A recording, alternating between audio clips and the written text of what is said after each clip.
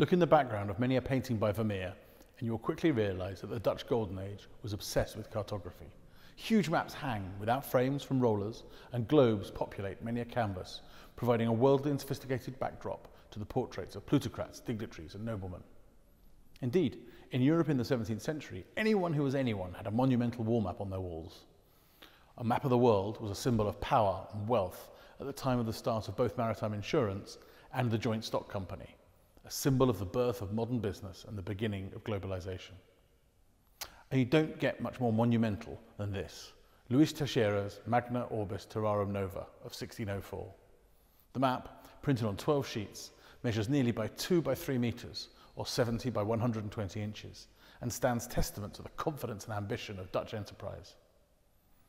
Commissioned in 1602, the year the first joint stock company, the Dutch East India Company, or VOC, was established, the map is both an encyclopedia of Dutch interests in the East Indies and an advertisement for future investment. The vast riches of the Orient are on display in the form of products such as nutmeg, clove, cinnamon and pepper, and exotic species like coral, rhinoceros and unicorn. But the map also shows the means to access this wealth. A team of wise Dutch navigators and their instruments are gathered at the cartouche, and routes to the Indies are shown by both the traditional journeys via the Horn of Africa and the Straits of Magellan, but also by a theoretical northeast and northwest passage, here shown clear of ice and an easy sail for the merchants of Amsterdam. The map is also a veritable catalogue of maritime architecture, showing vessels from all manner of nations, including Arabian dhows, Spanish barks, and Southeast Asian sampans, all watched over by the Dutch fleet. The familiar square-rigged frigates of the Dutch East India Company span the entire globe, sometimes in full sail, sometimes engaged in furious battle, and always shown with the wind in the favour of the VOC.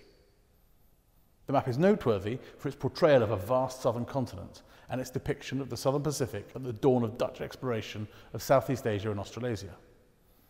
The true form of the island of New Guinea had not yet been ascertained, so, bizarrely, it appears twice, once as an island on the left-hand side of the map, and again as part of the mythical continent of Magellanica on the right.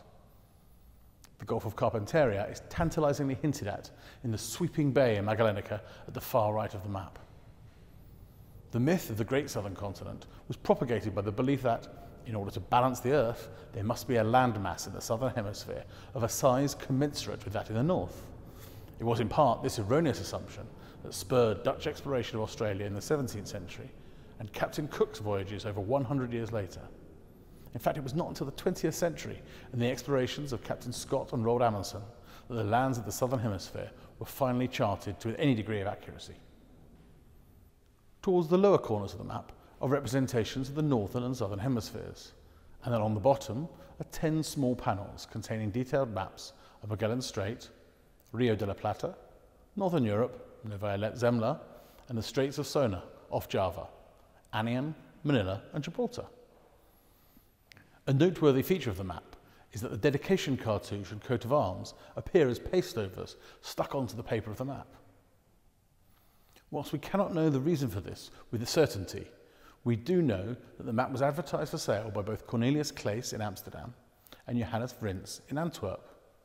Indeed, it appears to have been printed as a collaboration between the two publishers.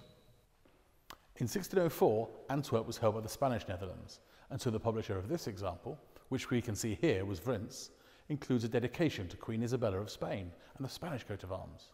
Might, perhaps, the same map produced in Amsterdam by Cornelis Claesz have had an alternative dedication in arms, possibly those of the States General of the independent Netherlands in the north. Sadly, we may never know, as no example survives from an Amsterdam printing. Due to the rapid rate of discovery at the beginning of the 17th century, many maps soon lost their value, the owners replacing obsolete maps with new ones. It is likely that this was the fate of the Teixeira map, as when Willem Janssen made the first documented European landing in Australia in 1606, this map, for all its grandeur, confidence and its wonderful large southern continent, would have looked very outdated, and its impact as a symbol of both status and science diminished.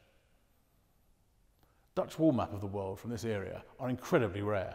We are only aware of 5 earlier, and only one, by Petrus Plancius, survived in its original state. The present work is one of only 2 surviving complete examples.